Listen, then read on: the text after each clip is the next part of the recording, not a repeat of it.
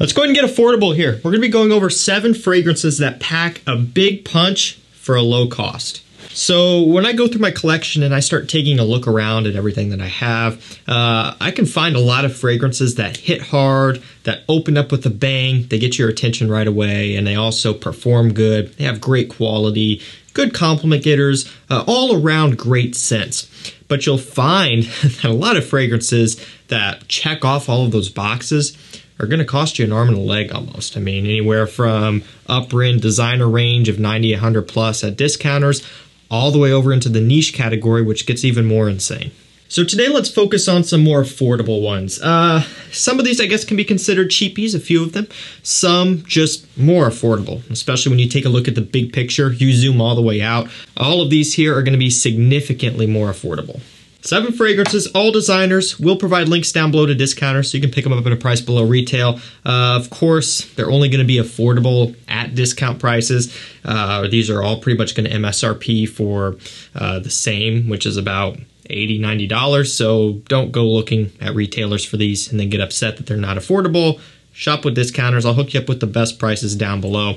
Let's get things kicked off with a Ferrari. And it may sound expensive, and Ferrari is expensive, but we're not talking cars though, we're talking fragrances. This one is pure lavender. So you see the name, you see the logo, and you're immediately thinking niche pricing, but most of the car fragrance brands out there kind of end up falling into the cheapy category, and that's kind of where this one is. I want to say, what did I pay? $30 for this one, somewhere around in there. Full presentation, 100 mil, nice metal cap, really nice presentation for the price. So of course it's going to have lavender. We've got clary sage, cashmere wood. Really like it. They've got a few really good ones. Bright Neroli, very popular. Another one that they have that's really nice is Radiant Bergamot, but I wanted to feature this lavender one, just a little bit less talked about, but it smells fantastic, and I also think that it's really appropriate for right now. If you're somewhere in the world where it is springtime and the temperatures aren't too crazy in either direction yet, this is going to be for you. It's clean, it's fresh, it's soapy. You know, it kind of gives me a similar feeling to something like Prada L'Homme, for an example, does. Now, I'm not saying this smells like Prada L'Homme. It doesn't, completely different. But Prada L'Homme is a soapy, clean office scent. And I kind of have a similar usage guide for this one. It just makes me feel well put together, upscale and classy. And, of course, it's very affordable stuff here. Next up, we're going to go with Lalique White and Black. So the reason why this one is so significant is that smells very similar to Parfums de Marly Layton, okay?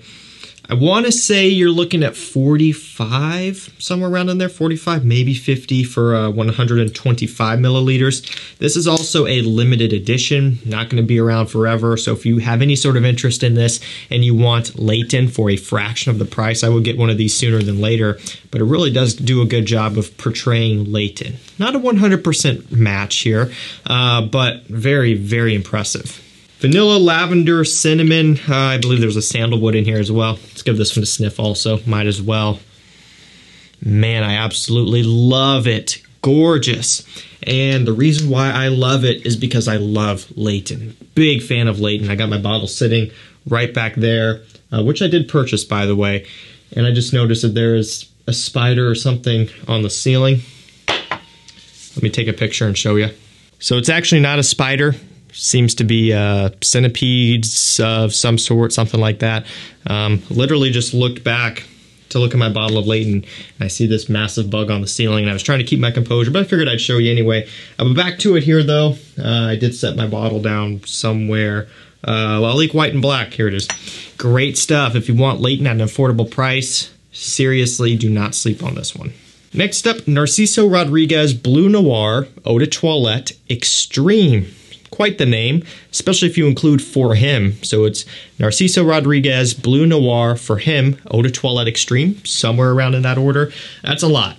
We'll keep it easy though and just call it Bleu Noir Extreme, really, or Bleu Noir EDT Extreme. I don't know, because there is just a regular EDT. But the point is, this one is a very nice, clean, refined, masculine, warmer weather scent that doesn't go too far in the basic direction like a lot of summer fragrances would do. We've got musk, citruses, cedar wood, ebony wood, woods in the base, citrus and musk up top. It's pretty simplistic. You know, it's not like there's a whole bunch going on, but at the same time, it still is a step above a lot of the other traditional summer fragrances. Now this one here, kind of like the Lalique, they're going to be in similar price ranges, depending on where you go, maybe $40, 100 mil. So, you know, it's kind of right there on the edge. Some people would say it's cheap, some people not. The point is, in the grand scheme of things, looking at the whole entire fragrance world, especially as fragrances these days are getting more expensive. Take a look at all of the new parfums and everything being released at retail. You're looking at like upwards of $140, $150 at retail for designer fragrances for 100 mil. Everything's getting more expensive. It makes $40 or so for this at discounters. Not a bad deal at all. And it really isn't, to be fair. It's a great pickup. It's a good performer. My girlfriend chose this one as one of her spring fragrances when she put together that video. And it was a great choice. She really liked this one. It's a people pleaser and a step above the rest. Let's go with this, Rojas Loam. Love the bottle, absolutely love the bottle. Nice presentation here on this one as well. Bottle has a good amount of heft, not as much as Mustache does, but still nice presentation. Custom presentation, it's always cool to see, has a texture to it. Looks classy and refined, and it's kind of what the scent is. Blood orange, juniper berries, and pineapple are some of the main notes. Very aromatic, very clean, fresh. Not really blue fragrance, although would this potentially be Rojas's take at a blue fragrance? Or Rochas? People get triggered to the ultimate degree when I mispronounce this one, apparently. So I'm going to do it on purpose now. Rochas. Is this their take on a blue fragrance? It could be, maybe a little, but it's not, I mean, nearly to that point. I mean, you know, it's similar to Dolce & Gabbana K, although much better, much more refined, better fragrance overall, and so is K, Dolce & Gabbana's take on a blue fragrance. I think they're definitely trying to target or tap into the ultimate wearability crowd, and so you could kind of, you know, pick and choose what you want to think there.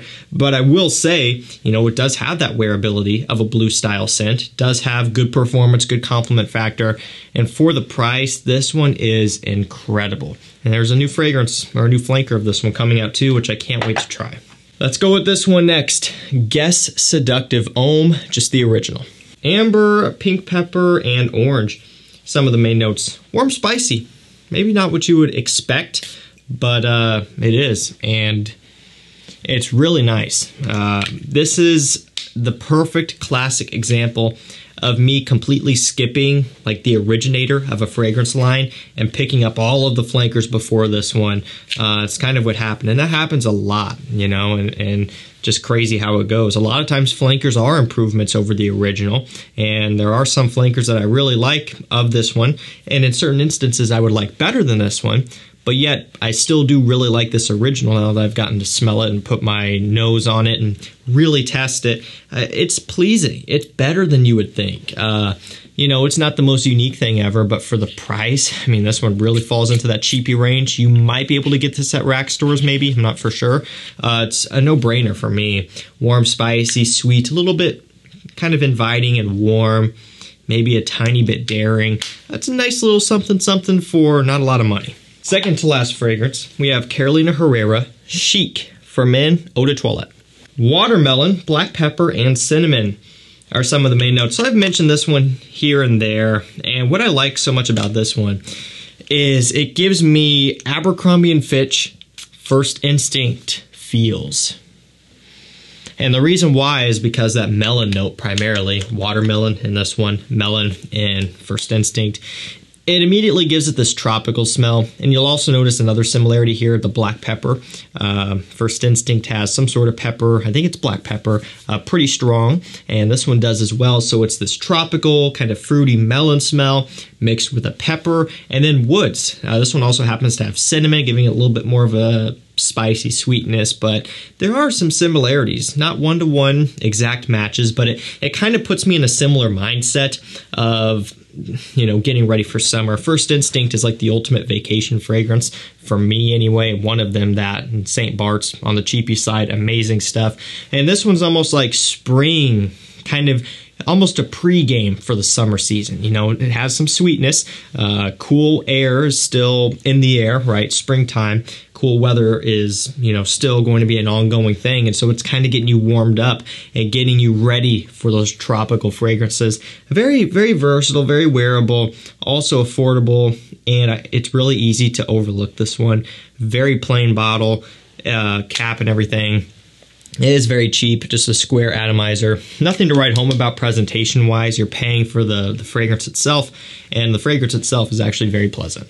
And last up, we have Zegna Intenso, another cheapie here. Iris Tonka Cardamom. Nice little note breakdown. Hard to beat that. Love all of those notes, especially in combination. And so when I smelled this one, I'm like, yep, that's it. For the price, this is fantastic. It's not your traditional men's fragrance. It's not your traditional cheapie. Most cheapies for men are going to be in the aquatic fresh range, simply because most people know this, but freshies, aquatics are the cheapest to produce, and that's why there are so many, and that's why a lot of them end up being so affordable, especially at discounters and at TJ Maxx and all that stuff, because it costs them nothing to produce. So when you can get something in a similar price range to all of those, but it's completely different, it's kind of nice. It's a breath of fresh air. You don't have to go out and pay, you know, $100 for Dior Homme Intense to get a good Iris fragrance, or $70 for Gentleman Eau de Parfum, or $80 for Prada L'Homme, whatever. You can get your hands on Iris for a lower price and smell different, and that's what this one's all about. Fantastic stuff. Alrighty, that's going to do it for me. 7 fragrances that pack a big punch for a low cost. Fans of all of these, I really am. These are fragrances that I wear, that I reach for, that I like. Even though I have, say for example, Layton, I would still reach for the Lalique. In fact, I do. If it's a day where I'm just kicking it around the house, I'll just spray this one on, because might as well, right? Save my bottle of Layton for more notable occasions, right? Definitely not affordable stuff. You know, I don't know what else. Chic, love this one as well. Of course, the Ferrari, amazing stuff. Great leather fragrance. I mean, all of these are ones that are really remarkable, and they definitely have a nice place in my collection. I will provide links to these down below so you can get them actually at an affordable price. Thank you so much for watching. Stay safe, stay healthy. We'll see you tomorrow with another one, and I'm going to take care of that bug. Take care.